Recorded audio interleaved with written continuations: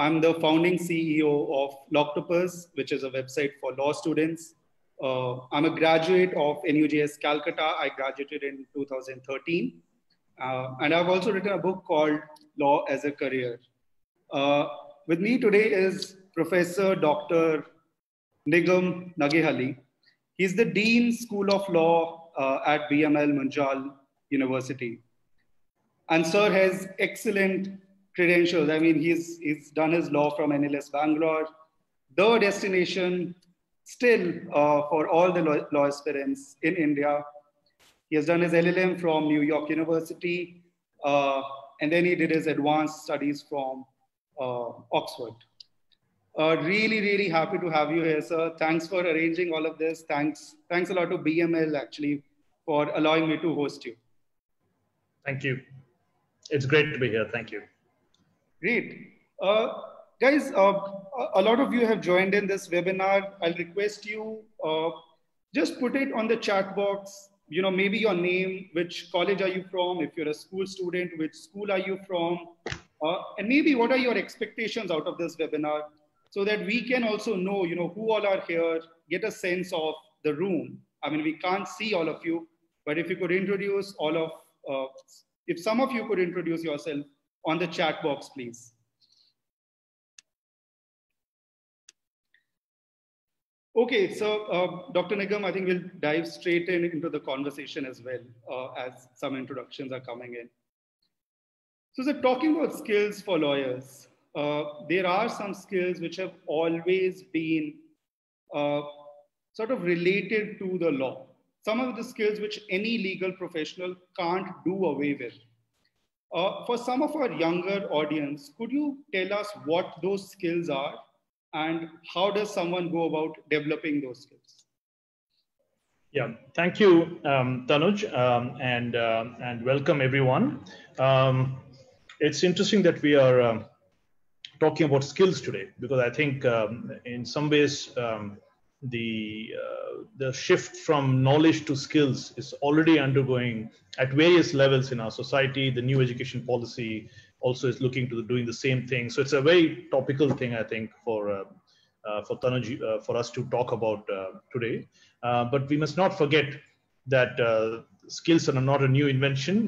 They have been around for a long time. And I think your first question kind of alludes to that. You know, the idea that lawyers need skills is not a new invention, or not something, it's not a novelty. It's something that we have always thought about. And it's just that it's not been emphasized in the same fashion as it's being emphasized today.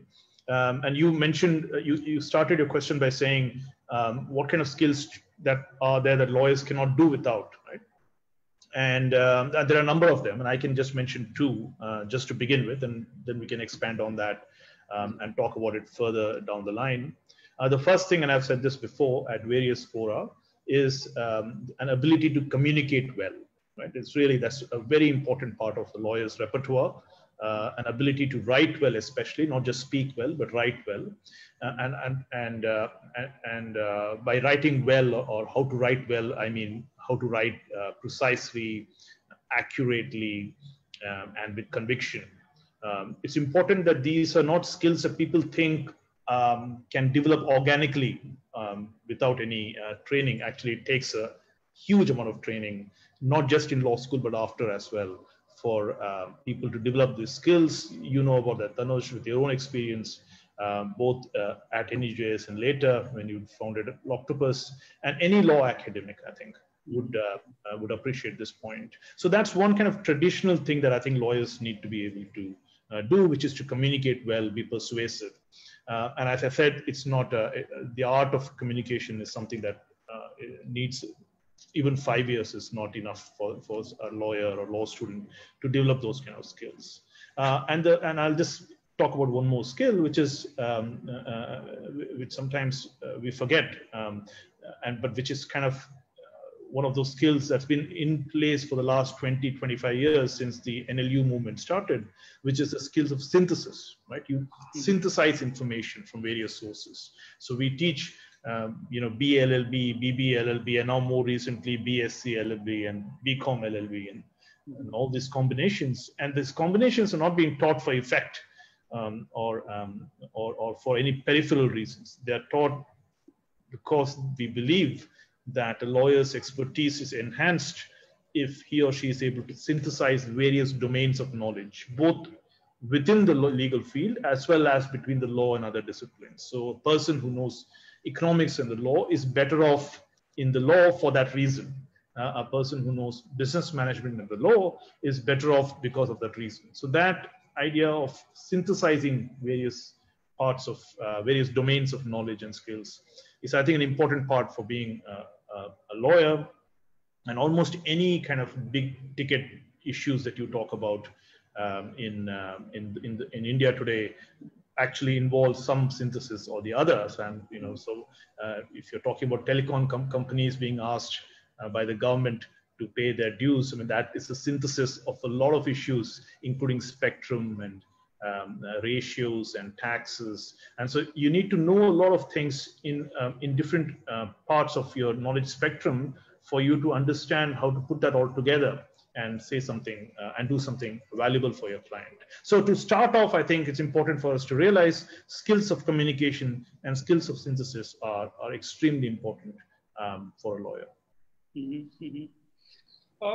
And so, I mean, writing, which you mentioned first, is sort of a skill which is probably crucial for any knowledge professional, not just lawyers.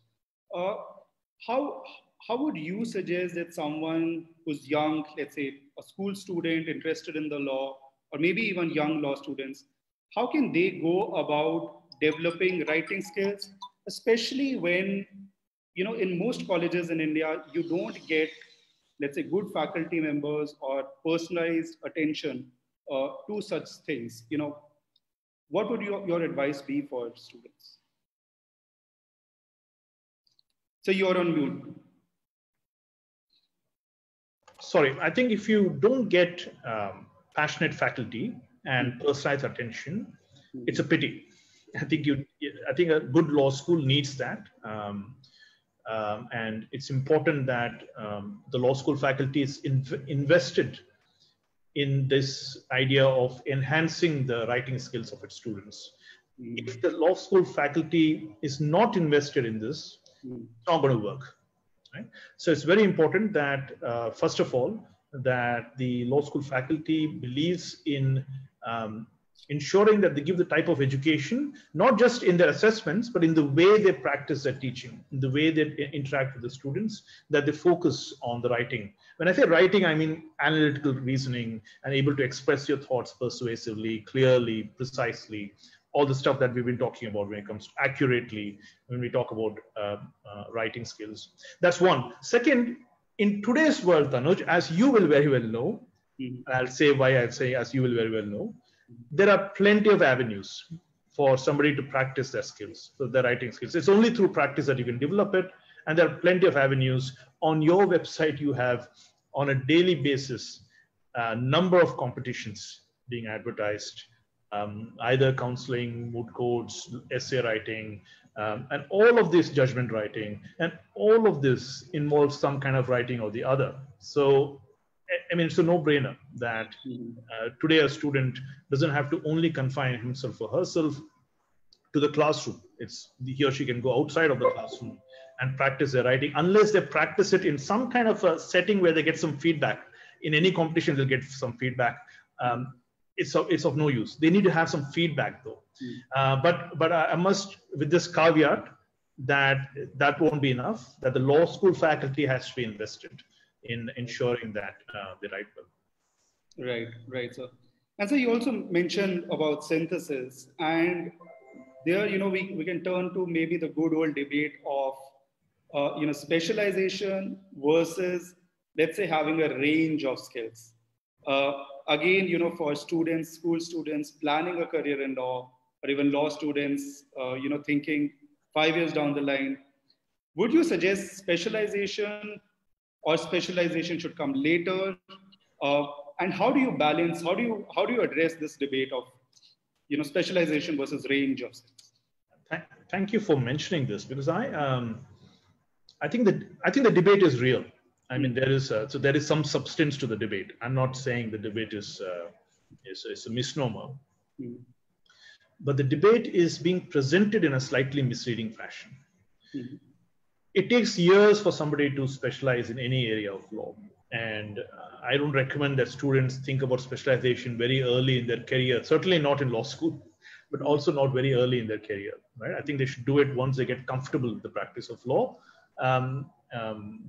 So it's not something they need to decide immediately. Certainly they shouldn't decide immediately, because I don't think that it works that way. But I agree with the idea that once you do decide on specialization, it takes years of effort to become a specialist. So I know that, for example, I'm a tax professor. It took me years to get to the stage where I'm comfortable with the practice of tax. I don't think if I had if I'd gone into all kinds of other areas, I would have been proficient in one area in tax. So I understand that part, right? But specialization shouldn't be, the idea of specialization shouldn't be taken too far. Right? In any particular area of law, unless you have a grounding in other areas, you can't succeed. So you can't be a good tax professor or a good tax lawyer unless you know property law and contract law and corporate law. And unless you know the foundations of those subjects well, you can't make headway in tax, right? And vice versa. So unless if you're a good corporate lawyer, you're a good corporate lawyer because you know contracts, you know securities, you know investment law. So it's important, therefore, that we don't take this idea of specialization too far. The whole idea of the law is that it's interconnected. All the domains are interconnected. And that's what I meant by synthesis. That skill of synthesizing various pieces of information together needs to be inculcated right from the beginning. Right, and so sort of building upon your point that students nowadays maybe tend to try to specialize a bit early into their careers. Your good friend, Mr. Murli Neelakanthan, I was interviewing him for my book. What he told me was that students nowadays are focusing on the fancy areas of law, things like sports law or cyber law, even intellectual property law. And he mentioned the same things which you are saying. That all old people think the same way. Right. And I think this is where young people need to learn as well. That hey, what is sports law about? It's about effectuating maybe contracts largely in the sporting industry, right? So all of the young people, try getting the first principles of law, set basically before you jump on to the advanced areas. Sure, sir. So so sorry, Tanuj. Can I just step in and say a bit more about what you just now said? So I think what I think Murli was talking about, and what you're talking about as well, is that the categories of legal concepts don't change too much. It's the circumstances in which they're applied that change. So the idea of responsibility in tort law is not going to become transformative. What happens is you apply responsibility, the idea of responsibility, to new areas, including new areas of technology, AI, etc. But you apply those old concepts to these kind of new areas. And so unless you have a good grounding in those concepts, you can't really extend it to the new areas. So I think that's what we have been trying to say. But so you need two skills. You need the skills you need kind of that proper grounding in domain knowledge of what responsibility means. And you also need some additional domain knowledge in the new areas. So if you don't know technology, and for example, Murli is a good example. Murli knows a lot about intellectual property, right? And you might call it a newfangled area, but he knows that area very well, and therefore he's able to apply the old concepts to those new areas. So that's what we meant. What we meant was, we don't think of sports law or IP law as something fashionable for the sake of it. It's just that it presents us with a challenge, which is the old ways of thinking. How do we apply that now in the new context? And that skill the students have to learn in law school. Right. That's a wonderful answer. Great way of thinking around this entire issue.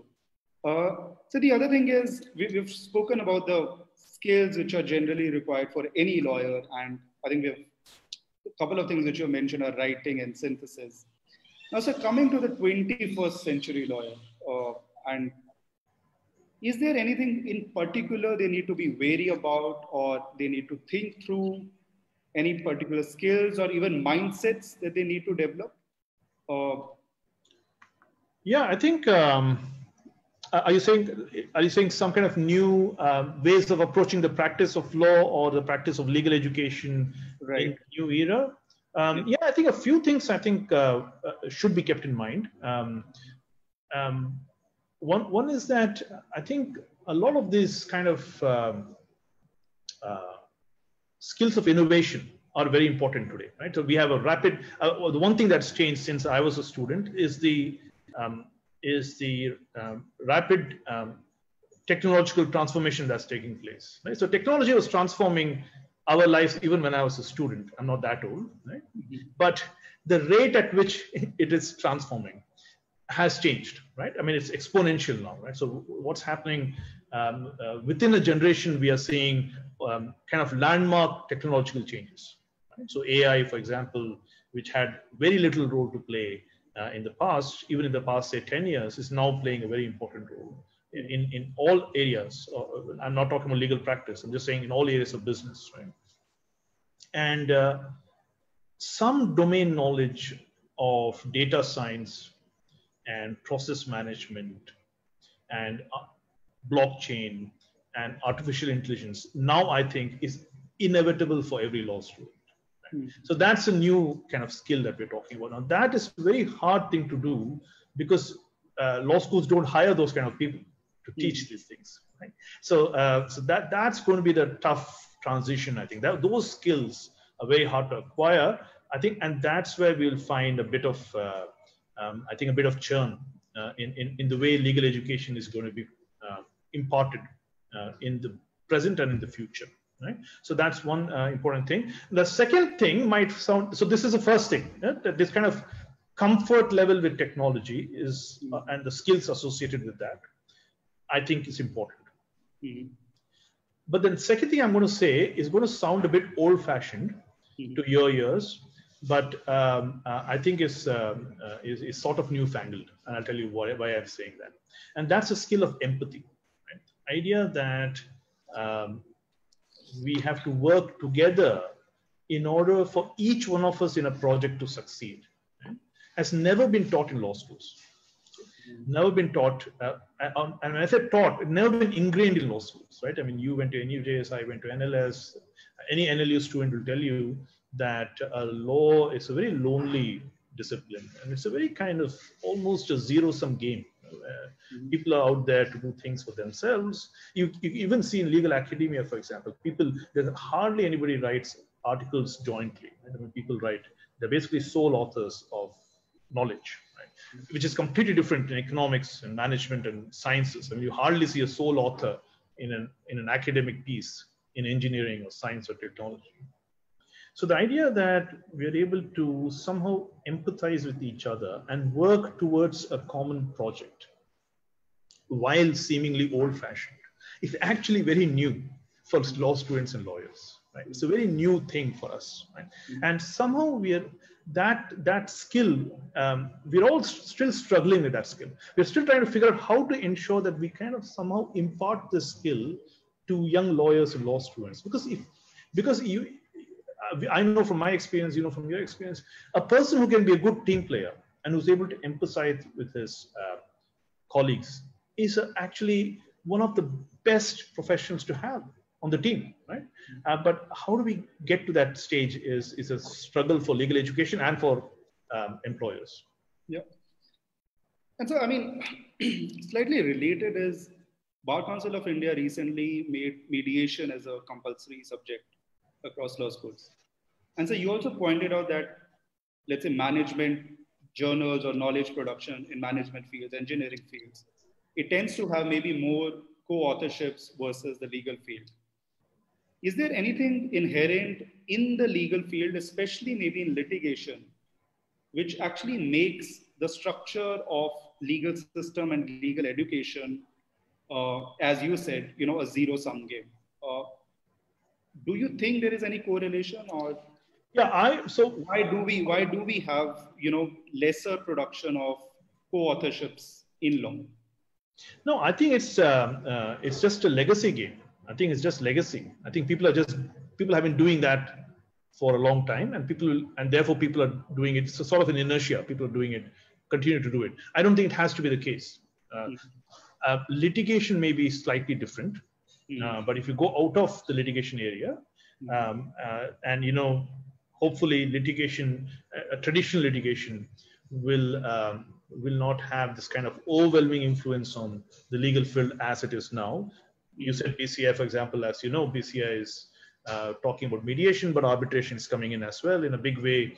And I think we are seeing a sea change in the way people think about the law, and think about the law more as a team effort rather than as an individual effort. So I think, to answer your question, the law as individualism is a legacy issue. I think it's not an inherent value or inherent feature of the law. Right. So I mean, so we've spoken about writing, we've spoken about synthesis, then technology and empathy. How do law schools go about developing these? And so maybe since you're the dean at BML Munjal, could you tell us some of the things which your college has done to sort of incorporate these into the curriculum, or generally to have students imbibe these in their 5 years? So when I started the law school, my first purpose was to kind of emphasize a lot on both the traditional and the kind of the newfangled skills you're talking about, and do it in a different way from what has been done before. So I think, for example, writing is really important. Writing requires a lot of personal attention and feedback and a lot of rigor. And I've tried to do that for each of the courses in our law school. So all our law school courses are basically right from the first year, first semester, are pretty much open book exams, right? I mean, so we have assessments, but if a person who comes in to the law school, he or she is asked to write not in that kind of mugged up way that they've been doing in their schools, but to kind of respond creatively to problems given. And right from the first semester, we don't say they're kids and therefore they have to be handled with kid gloves and we should give them some time. We don't do that, because we think that if you don't inculcate this culture right from the beginning, it's not going to happen, right?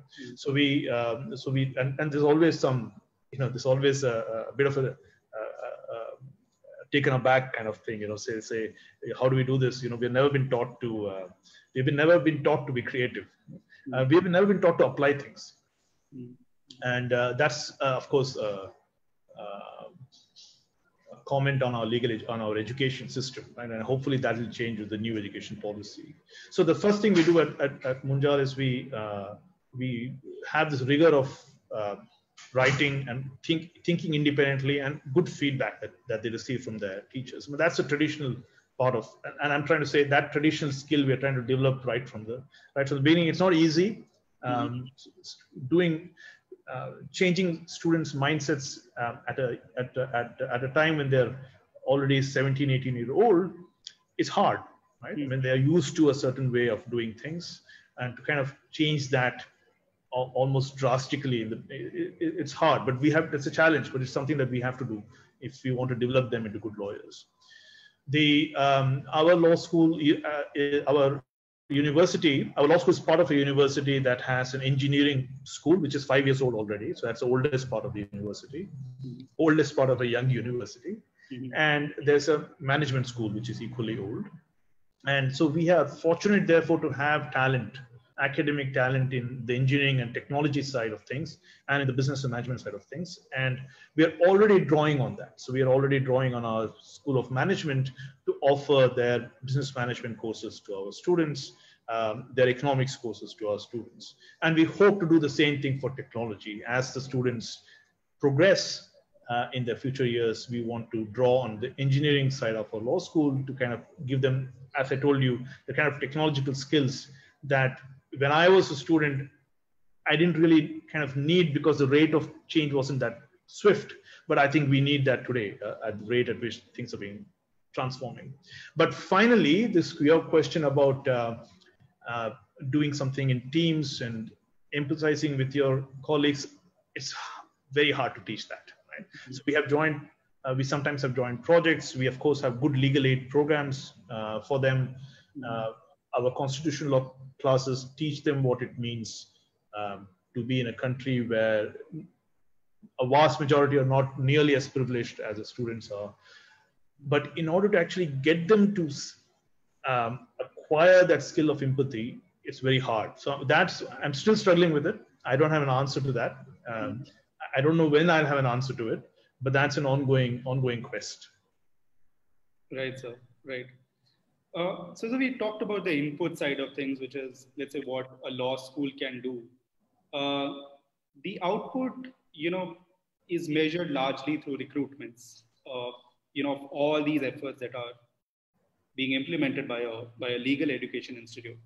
And so you recently did a wonderful sort of a study with Vahura, which is perhaps India's foremost legal recruitment organization.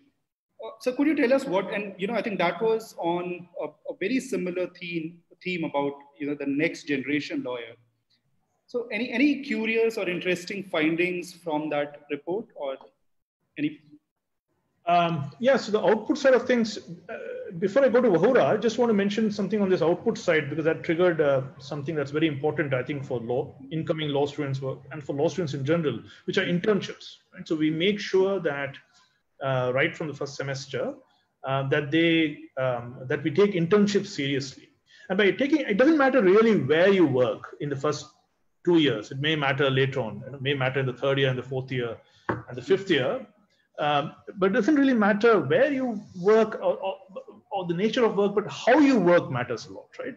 Whether you're diligent in your work, professional, time sensitive, effective, comprehensive, error-free, and you're able to work with the teammates that we were talking about. So the internships captures that, by the way. So we have internship feedbacks that we receive from the places they go to, where we talk about, where we ask them this question: how did the student engage with the other interns? So there we do capture this teamwork idea that we've been talking about. So we take internships. So internships are taken very, very seriously. Now I believe things, because internships are not taken, they're taken seriously when I was in NLS, but it wasn't, a kind of thought that goes into internships now wasn't present when I was a student. But I believe things have changed. There's some thought that goes into how internships are managed. But at Munjal, we actually take that, of course we take it seriously, because for us, it's important that that experiential part of that education is given equal prominence, right? Now, I'm sorry, I got this habit of a professor. I digress from all the topics that you asked. Wonderful. These are wonderful digressions, sir. I'm sure. Okay.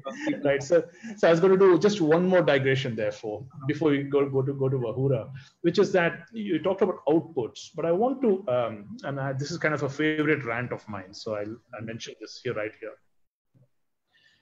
My problem with a lot of young generation of law students is that they have, for some reason, acquired a very transactional view of education. They've decided that education means I put in X amount of effort and money, and then I need X amount of benefits, rewards, and money out of it. Right? It's a completely wrong way of looking at education. Education is not just as from a principle point of view, not just from the point of view of saying, this ought not to be the way you should do things, but even from a pragmatic point of view, even from the career point of view, it's the wrong way to look at it. Right? The right way to look at it is to say, I'm going to acquire these skills. I'm going to become a better lawyer by becoming a better writer, better communicator, an innovative person, a person can synthesize information, a person who acquires the skills to actually complete a transaction. It's very hard, by the way, for all of us to complete a task that we are asked to do. Right? So it's very important that the person focuses on that. All your rewards and money and all those things will follow afterwards. Right? But so therefore, I'm asking all the law students and all the students who are listening to me today that please don't have please avoid. If the problem is this peer pressure, please avoid a transactional view of education. Education is the greatest time of your life. We would all love to be in your position, So use this time to acquire those skills in a pleasurable and joyful environment, an environment where you're not worried unnecessarily about what pay grade you're going to get at the end of this internship or this 5-year study. That's not. If you look at it that way, principally, I think there's a problem. But even pragmatically, there's a problem. You know, you will start. It'll kind of take away the fact that you want to actually acquire skills in a more relaxed, in a more purposive environment where you're able to focus. You actually enjoy reading the law and applying the law, right? Once you get that habit, that you actually like the law, right? A lot of other things will follow. Right? So this is my digression. So sorry, I just wanted to mention it with regard to output, right? This is what. So I wanted to just say that this is something I always mention before I start talking about outputs, right? But otherwise, outputs looks like a very kind of instrumental thing, you know, and I don't want students to think of it that way. But that's just a wrong way of thinking about it when you're trying to enjoy the law or like the law. Now let's talk about outputs. Right? Yeah. So the Vahura BMU survey that we did. So we teamed up with Vahura thinking, let's do something different. Let's ask the lawyers what kind of lawyers they want. Right? Let's ask the law firms, litigators, in-house counsels. If you wanted good lawyers, what did you mean by that? Right? It looks like this question, which has always been relevant, has not been asked before properly. Right? So this is like one of the first surveys to actually do that. Probably the first survey to do it. So we interviewed, nearly 200 lawyers, asked for their input, and some of the answers were expected. Some of them were surprising. The expected answers were they're saying we need people who know the fundamentals of the law.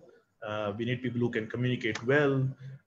We need people who have good domain knowledge, and those kinds. So those are all answers, I think, which were, I would have expected it. Right? It just confirmed my idea that this is what law firms need, what litigators need. There were some surprising answers, and by surprising in the way that a lot of lawyers were actually worried about technology. Right? And they were saying that, look, there's going to be a huge transformation of the legal industry at all levels. And we want our young lawyers who come into the profession to be prepared for it. And the other surprising thing was their emphasis on soft skills. So they were saying a person should be able to manage their project very well. A person should be able to get along with their colleagues.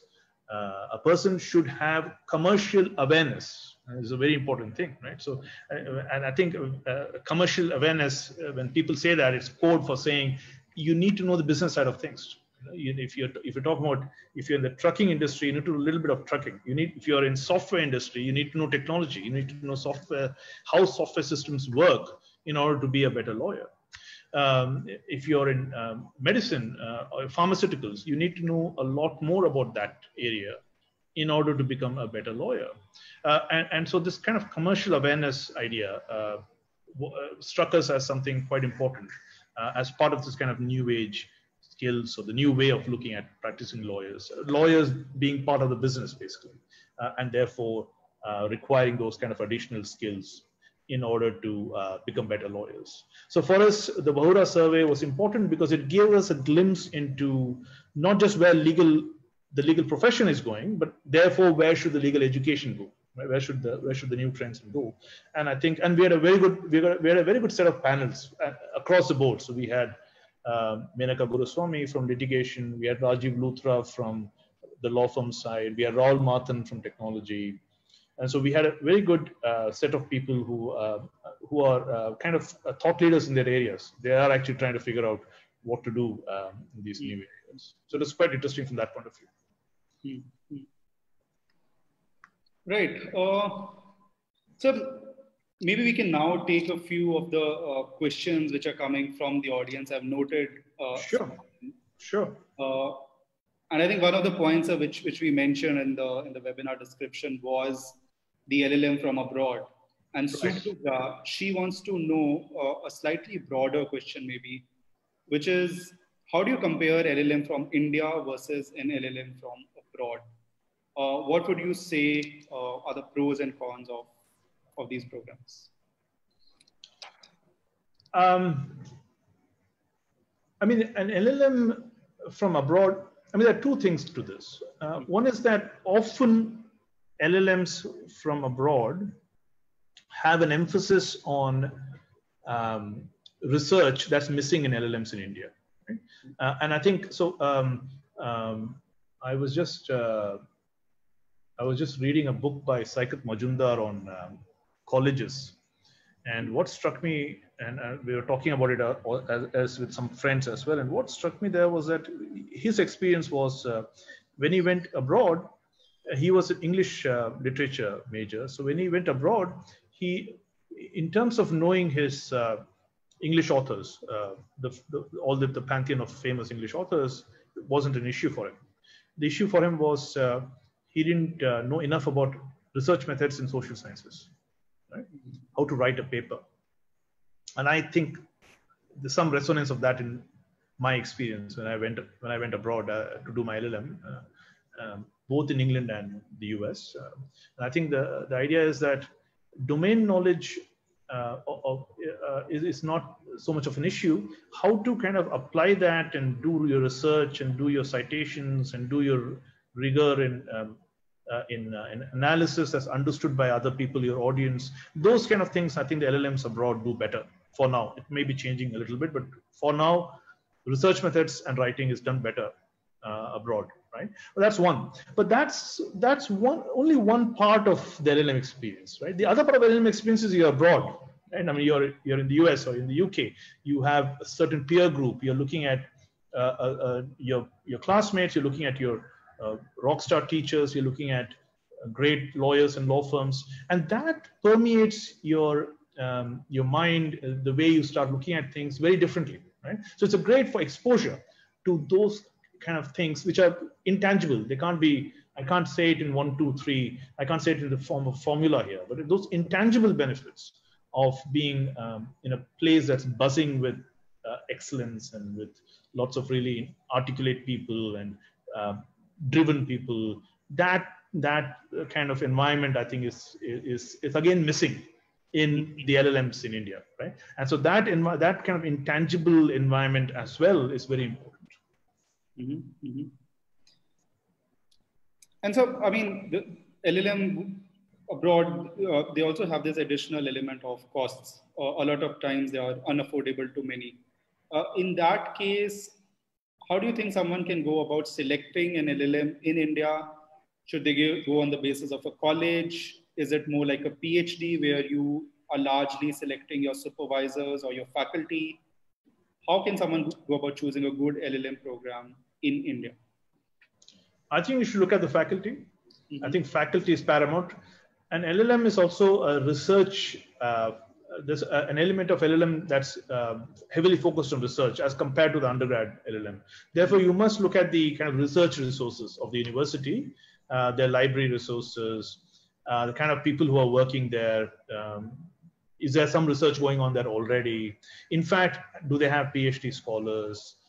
In which case they should be able to guide LLMs. PhD scholars are an important peer group for the LLMs, right? Often enough, you're not just guided by your teachers, you're guided by your seniors, as it's happened to all of us. And so it's important to have good PhD culture there at that school for a good law school to develop. But I think most importantly, good faculty, good research resources. I think that's important in choosing an LLM. Right. And we had Naman. Naman, you had said in the Q&A box that you were a school student, that you were wondering if you could ask questions. Please feel free. I mean, this webinar is for you. So just key in your questions on the Q&A box. And my request to others as well is just put in your questions on the Q&A box. We'll try to address as many as we can, but currently there are too many questions. There are 30 plus questions. Sure. So Monisha is asking you for advice to your younger self. You know, are there any mistakes, any detours which you took in your journey? Would you correct them? Would you not? That's a tough question, actually. So has she asked, have I got any regrets? So it's advice for your younger self, maybe right. Your 20-year-old self. Yeah. Okay. Yeah. I think I could have written more. I think I made the same mistake that a lot of young people make today, which is that they strive at perfection. Right? And so they think that if they can't write something good immediately, they can't write at all. And I think that's a common mistake. I think you should write as much as possible. And doesn't matter what the output is, it'll get better. But the only way it can get better is by practice. So I wish I mean, I write a lot more now than I used to write earlier. And it should have been the other way around. I should have been writing a lot more earlier. So that's one, I think that one advice to my younger self. The other advice to my younger self, which I kind of gave already, I think in some way, is that not to get too perturbed by this talk of, career and which law firm you're going to, which salary grade you're in. I think that would be another advice I would give. I think young people are so influenced, almost psychologically influenced by their peers in this respect, that I feel bad for them. I think it's really important that people first are happy. Right? I mean, this is a lesson that's never provided in law schools, and it's certainly not provided in this uber competitive law schools of which you and I are a part, right? And I think it's really bad for young people, and they come out. They come out as individuals who then are. They might be successful or quasi-successful, but most importantly, they're still unhappy, right?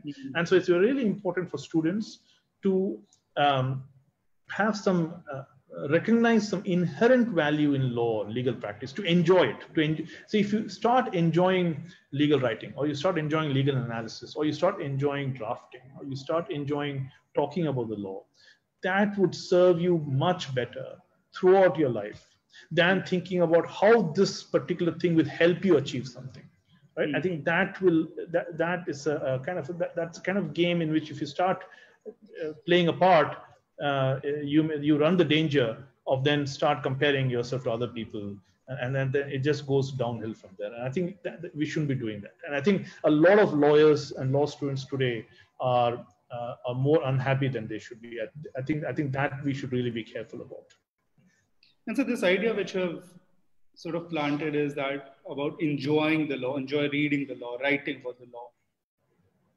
For a lot of us, we would struggle to see or imagine how enjoying tax law, what could enjoying tax law mean? So if you could tell us, like when you are going through a judgment maybe, or what are the things that you enjoy about tax law? And there was a question about, a tax law as a career, but what do you enjoy about it? And if you could express it, I mean, it might be difficult, but just so that, some of us start thinking in those terms. What could enjoyment of law mean? Yeah. So first of all, tax law is a great career. I'm being instrumental here, but it's lucrative, and there are not that many tax lawyers around, right? So, and tax laws will never go away, right? So as long as we have the government, we're going to have taxes. So whatever rapid technological change might occur, it doesn't matter to the government. They'll still tax people, and they'll still tax transactions. So so tax law is a great field to get into in terms of its importance to society and its importance to your future clients. In terms of enjoyment, tax law is actually, contrary to how it's perceived by many people, it's actually one of the most, it's kind of thing that you can really sink your teeth into, right? Because it's legislation that's often convoluted and counterintuitive. Right? So it's both convoluted and counterintuitive, right? So it doesn't make sense, and it's needlessly complex. But that kind of stuff is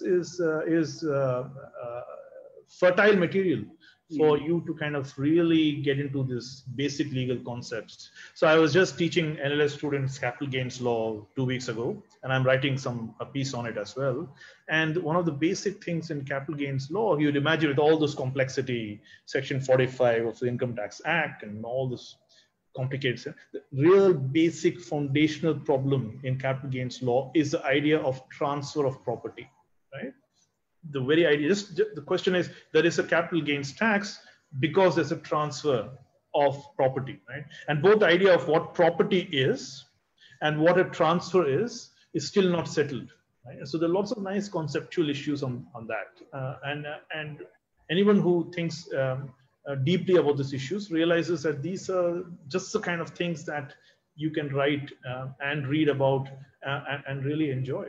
I mean, so I think Tanuj is giving tax law as hopefully not just as a single instance. He's giving that as an example Yeah. of what might be an arcane area of law or a complex area of law, but could be actually enjoyable.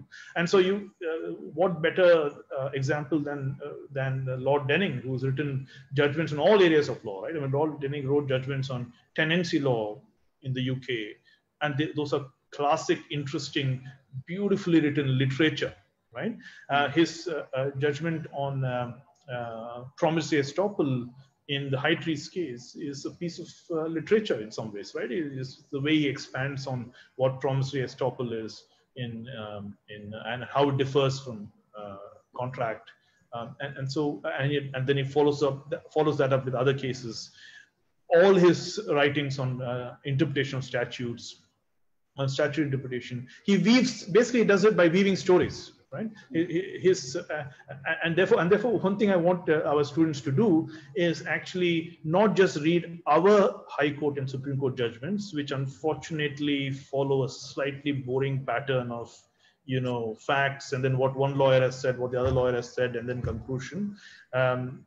But see other ways of writing judgments, right? Denning's judgments.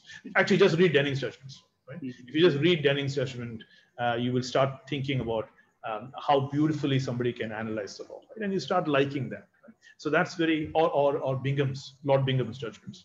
So just see how they analyze the law, and you will start realizing that that kind of reasoning and that kind of thinking about the law is actually enjoyable, right? It's actually worth reading. Right, sir. Right. I mean, so you calling judgments as pieces of literature clearly shows that, why and how maybe you are also enjoying the law. Great to hear that, sir. So we're going to have varied questions now. So Divyakshi Jain is asking, and I think it's a question on everyone's mind on the chat box. Does it matter if you're not from a famous university or NLUs? Does this affect future prospects? I mean, I think if you're from a famous top 5 NLU, right, it certainly gives you a leg up. I mean, then, employers look at you in a certain way. Your internships are easier to obtain. But that's, that's a very small factor in the success of an individual law student, eventually, right? Eventually, a lot of law students will get internships. A lot of sincere, hardworking law students will get internships, which will give them opportunities. It's how they make use of those internships that'll make a difference. Right? Eventually, all law students, in my opinion, will get an opportunity. All sincere, hardworking law students will get an opportunity to enter the career, enter the law firm business in some way or the other. It's how they make use of that opportunity that's important. So, in India, in the Indian ecosystem, I believe that the top 5 NLUs will give you an initial leg up. But that's just an initial leg up. I think everything else will really depend on how that law student does, and also what kind of system that law student has been exposed to in whatever law school they went to, right? Have the faculty taken an interest in them? Have the faculty made them well-rounded individuals? Individuals who are able to, in a sober and mature fashion, think and write about the law. Right? That is what's important. If you're 1 year down the law, 1 year after law school, nobody's going to care too much about which law school you went to, right? And so after that, it's a question of a well-rounded personality in the law, how you're able to react to things. Right. And so talking about well-rounded personalities, I mean, we have a question again from Manisha Sen about mooting. Does mooting help you in your career? Should one moot? And so a lot of these questions around mooting sometimes, and I'm not talking about Monisha's particular question, also stems from the fact that some people relate to themselves as, let's say, introverts. they think mooting is this loud adversarial sort of a contest, which they cannot be a part of. So I mean, the one broader question about, you said that communication is important. Is sort of being an extrovert, is sort of public speaking, is that crucial for law? And then, sir, is mooting important? How can someone get comfortable in mooting if they need to do that? Yeah, mooting is unfortunately does favor people who are comfortable with public speaking, and therefore people who are introverts may find it hard. But mooting is just one of the ways in which you can improve your skills, right? So there are various other ways of doing it. You can write well, write good articles. If you apply to a law firm and the law firm has seen that you've written a brilliant article on promissory estoppel or damages in contract law, I think that'll be as useful as if they're saying you've done a good moot somewhere. So I think moot courts are just one way of expressing and improving your talents of communication.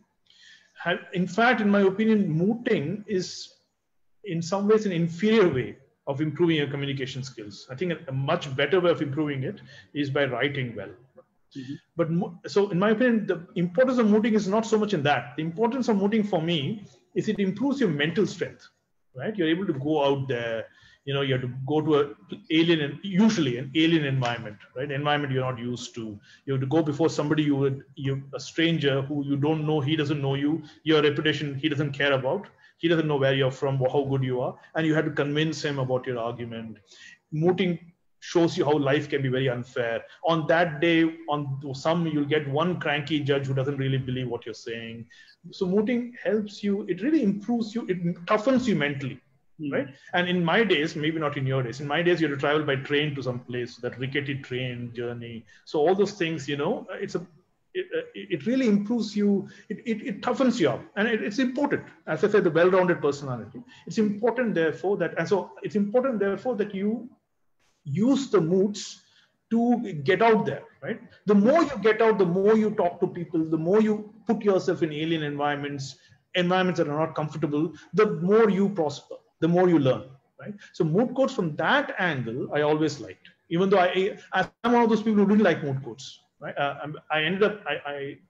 was part of a team that represented India at the Jessup competition. So in the end, I kind of bit the bullet and did all this mooting. But I never liked mooting. I just thought mooting was, I thought mooting had too many, it laid too much emphasis on oral argument, which can always be, somebody can just say something very quickly without really kind of going into a subject and get away with it. So it emphasizes too much on oral argument, and there's a lot of luck involved, right? So the kind of judge you have that day, the kind of opponents you have that day. So I always used to think moot courts is like it was like T20 for me. It wasn't. It was not a test match, right? But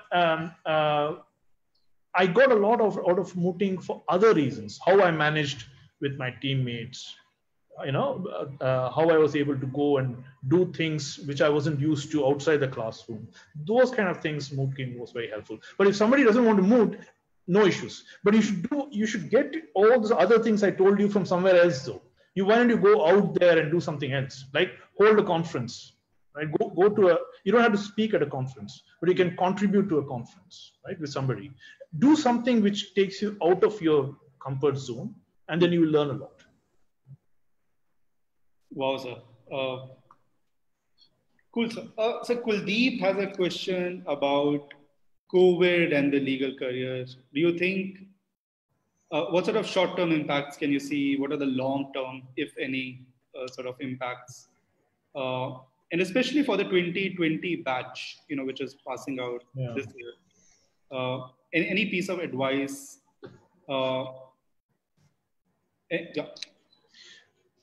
I mean, there's going to be an impact on the 2020 batch, which is unfortunate. I think that it's only going to be short term, though, in my opinion. I think any kind of cutback plans of law firms is going to be based on the cutback plans of industries, right? And that's kind of the loop through which this happens. And I think once the industry revives, the law firms will revive as well. And so I think it's going to be short term, probably a year or so. There's going to be some churning right now, though, and as the 2020 batch will already be seeing. I think hopefully the impact will be short term. But there are some, there's a silver lining here. There are some long-term impacts as well, which is that people will start looking at the practice of law hopefully differently. It'll be more efficient. It'll be more based not so much on you sitting in a kind of a closeted office environment and doing your stuff. It could be that you could do the stuff from various locations. There'll be so much more flexibility to work and so much more acceptance of that flexibility that's not there now, right? So it's very important that and that will eventually help all the young lawyers who are going into the profession, because one of the things about this profession is you're expected to go and sit in court or sit in a law firm for hours, even if you're not being productive. And that will hopefully change. People are now looking at what you produce rather than where you sit and produce it. And so that part of your work life, I think, will change, and it'll be for the better for all of us.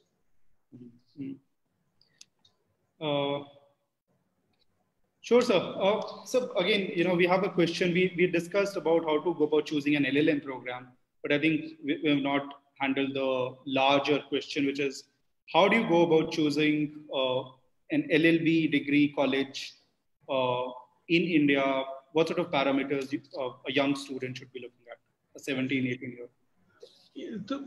Quite similar to the LLM, except for the research part. So I think you need to look at the faculty to see how serious and committed the faculty are to the students. So an undergrad education is very different from postgraduate education. Undergrad education requires the kind of pastoral care that a postgraduate education doesn't require. So it's really important that they believe that the faculty is committed to legal education and committed to kind of nurturing and helping the students and helping them enjoy the law. I mean, it doesn't matter to me if we have a faculty who's written 20 articles in leading journals, but he's not able to incite passion in the student about the law.